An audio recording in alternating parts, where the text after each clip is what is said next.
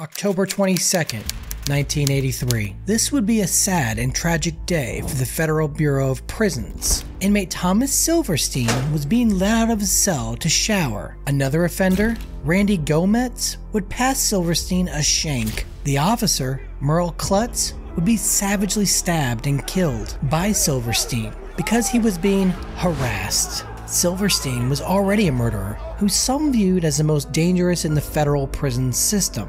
The fateful day wouldn't end there. Officer Robert Hoffman observed inmate Clayton Fountain attacking two officers and went to intervene. Fountain was able to break free and, like Silverstein, obtained a shank from another inmate. Fountain stabbed multiple officers, including Hoffman.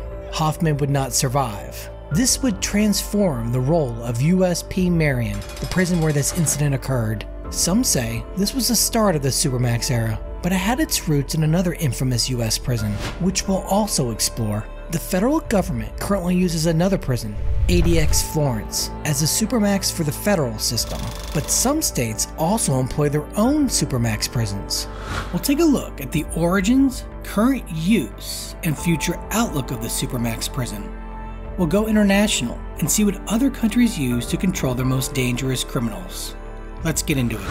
We'll start with what is a Supermax prison. Encyclopedia Britannica defines it as a collection of separate housing units within a maximum security prison in the American prison system that is designed to house both inmates described as the most hardened criminals and those who cannot be controlled through other means. Wikipedia also adds, the objective is to provide long-term segregated housing for inmates classified as the highest security risks in the prison system, and those who pose an extremely serious threat to both national and global security. Crime in the 1920s and 1930s was exploding due to prohibition. This was the gangster era in America. Prisons were being built across the country to house these criminals.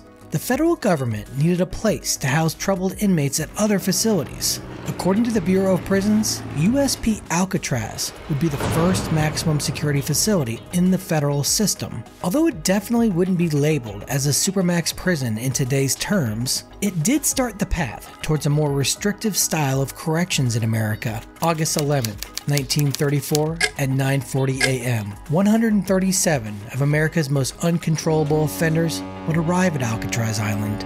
The men sent here were considered violent and dangerous, or were high escape risks. This was a highly structured environment where security was more important than rehabilitation.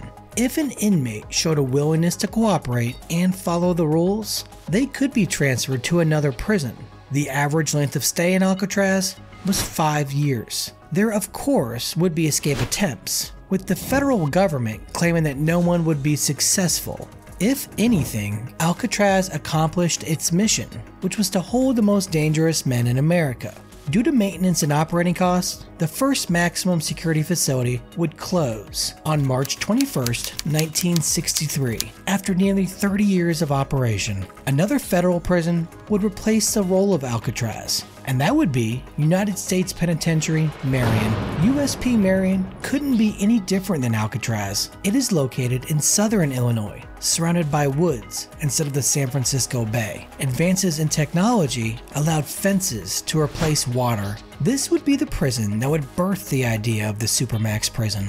But it wouldn't be right away. To start, it would operate much like Alcatraz was, with security the top priority. Inmates still had privileges that would be earned through good behavior. Over the years, a number of dangerous inmates would escape from the prison. The prison was slowly heading towards total lockdown. Then, the events of 1983 would cement its status of America's first Supermax prison. With the two officers dead, they would pursue a policy of absolute control of inmates. Offenders would be held in a permanent state of what's known as 23-1, or locked in their cell for 23 hours with 1 hour of solitary recreation or shower. Inmates would only leave their cell in restraints, with multiple correctional officers there to escort every movement.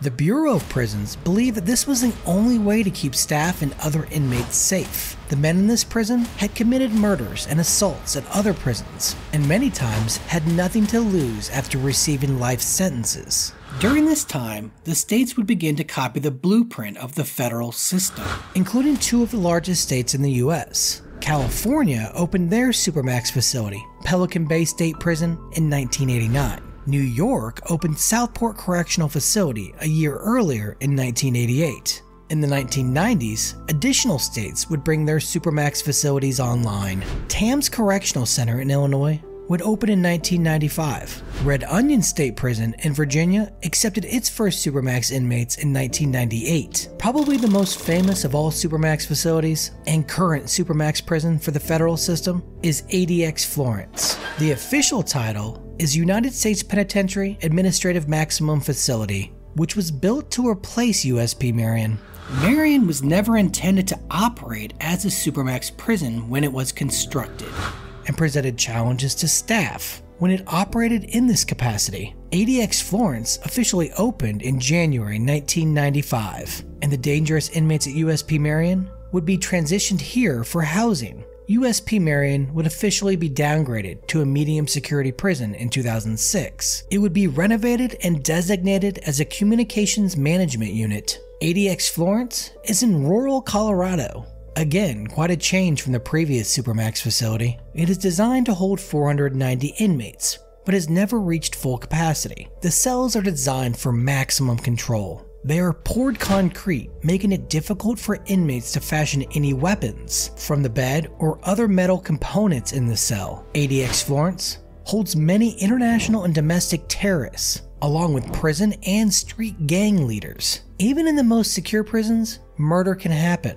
In 2005, Sylvester Rivera and Richard Santiago would kill Manuel Torres, who was a high-level member of the Mexican Mafia. This goes to show one lapse in security can lead to deadly consequences. The Supermax prisons of America deserve a full profiling of each of them, which I plan to investigate in detail in future videos. Make sure you hit that like button and subscribe so you're notified when those profiles are released. If you're interested in a full profile of USP Marion, click the link above to check that out. I previously explored the prison in detail. We'll now look at a couple other countries that employ Supermax facilities to control the dangerous inmates in their prison systems.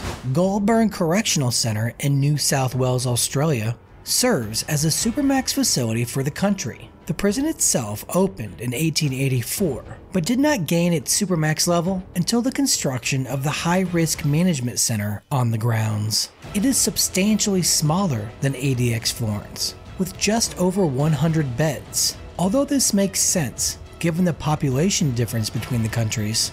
According to the Corrective Services of New South Wales, it was designed to accommodate male inmates who have been found to be an extreme high risk to the good order, safety, and security of other correctional centers, serious threat of escape, detained under national security provisions, or are considered high public profile. Our neighbors to the north, Canada, also operate a Supermax facility. Located within the Regional Reception Center is the Special Handling Unit. While the main facility opened in 1973, the SHU would open in 1984. It is located just north of Montreal in the province of Quebec. The Canadian government reports that this unit represents the most restrictive level of general institutional custody within the penitentiary system. This unit is also relatively small, much like Australia's. What about countries with lower economic opportunity? We know that El Salvador employs barbaric prison tactics.